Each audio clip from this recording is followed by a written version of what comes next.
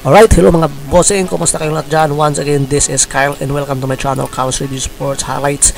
And for today's video, we are going to talk about the Los Angeles Lakers and Lebron James update.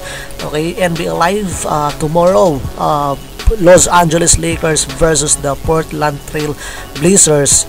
That is December 29, 2019, Sunday dito sa Philippines. That's around 11 a.m. Okay, that's Saturday in the United States, 11 p.m. So tomorrow, NBA Live, Los Angeles Lakers versus Portland Trail Blazers, mga bossing. Alright, so quick update lang about Lebron James, mga boss. Alright, hindi masyadong magandang balita ito kay Lebron James kasi as per the article sa ESPN at saka sa Lakers Nation, itong si Lebron James ay injured na naman, mga boss. Okay, so what happened nga mga bossing doon sa last Christmas Day special game nila versus the Clippers. Alam naman natin lahat na natalo itong Los Angeles Lakers versus the Los Angeles Clippers. Okay, ito nga si Patrick Beverley ay mayroon siyang clutch block dito kay LeBron James.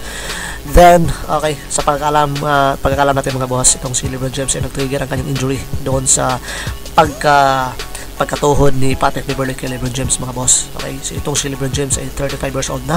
So hindi na biro ang kanyang mga playing minutes dito sa NBA, mga boss. Okay, hindi na biro ang kanyang edad. Okay, medyo matanda na ito si Lebron James. Okay, according to Lebron James, okay naman ang kanyang pakiramdam sa start of the game sa Clippers versus Lakers, pero nung natuhod siya ni Patrick Beverley ay na-trigger ang kanyang growing injury, mga bossing. Okay, so as per research, mga boss, hindi ito yung dati niyang growing injury, yung sa Golden State Warriors last year, but ito is bagong groin injury ito, mga bossing. Ang tinatawag nito is right groin injury. Okay, so magkabila to.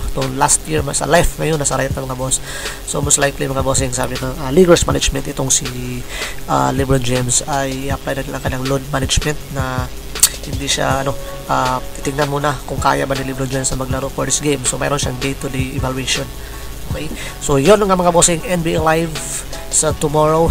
This is just a very quick update. Mayroon silang back-to-back with the Portland Trail Blazers and versus the Dallas Mavericks. Okay, these teams, okay, hindi biro ang dalawang team nito, mga bossing, kasi magaling din itong mga team na to. Okay, so alam naman natin ang Lakers ay meron ng 4 games losing streak. So kailangan nila na itong si LeBron James need to be healthy para consistent, para yung standing nila ngayon number 1 sa West ay ma-maintain nila at hopefully makapasok sa playoffs at sa finals. Okay, so for all Lakers fans there and LeBron James fans who's watching right now, hindi masyadong magandang balita ito for the Lakers fans. Okay, kasi kaya ito si LeBron James ay meron inindang injury, mild injury, mga boss. Okay, so once again, this is Kyle and thank you for watching for this video. Okay, live bukas, NBA Live, Lakers versus Portland Trail Blazers, 11 a.m.